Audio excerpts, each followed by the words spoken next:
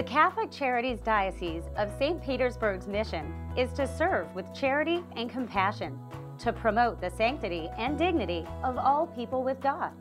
In an effort to care for the sick and the poor, the Catholic Mobile Medical Service was created to provide free medical health promotion to the rural poor of Hillsborough County. To check your sugar and things like that today? The Catholic Mobile Medical Service works with volunteer physicians and other health service professionals to bring quality health care to families who are not able to receive medical services from other sources.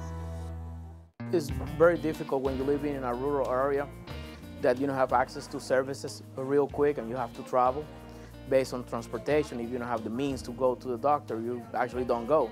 Plus the lack of insurance, you don't have the coverage to go to any clinic or pay for the clinic. It's very difficult. I talked to several women this morning whose husbands were actually employed, and the employers offered health insurance. The health insurance cost more than half of their monthly salaries, so they couldn't afford to purchase it. Sounds good.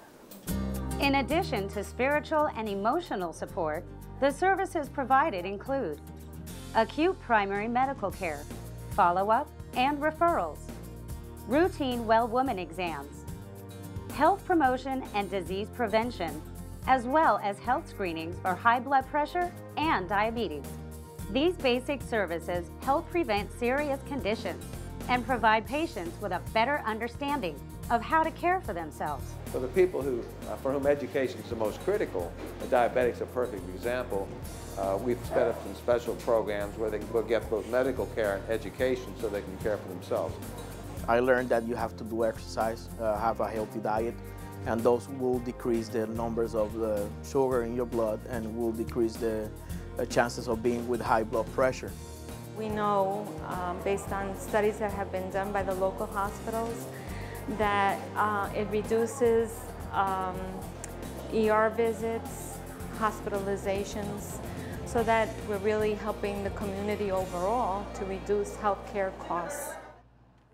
In order to reach the most people, these mobile visits are scheduled during convenient evening and weekend hours and are located at accessible sites such as churches, community-based social service agencies, and daycare centers. It's a little bit difficult for us to actually go to a doctor during the working hours from 9 to 5. So if you come with the bus service over here, that's a lot better. You have refills on all your medication that you need. The quality health care provided by the Catholic Mobile Medical Service would not be possible without the efforts of the special people who volunteer their time and talents to this important cause. My family has taken part of these services, and this would be a great way for me to give back. So I'm here, to serve those who are less fortunate as well. Her blood sugar came to 106. Los niveles de azúcar en la sangre salieron. The Catholic Mobile Medical Service is always looking for new volunteers to assist them in their mission. Healthcare professionals and Spanish translators are especially needed. Medical students can get involved through the USF Area Health Education Center. Their mission is to connect students with medical professionals who serve in the communities that need it the most. It gives students an opportunity to see health care that they might not see at the university clinics or at private practices, for example, inside of Tampa proper. Bringing medical care to the less fortunate is not just done by helpful hands, it's also done by helpful hearts. If you would like to make a financial donation, you can send a check to the Catholic Charities Mobile Medical Services, or you can also make an online donation at ccdosp.org and link to the mobile medical services.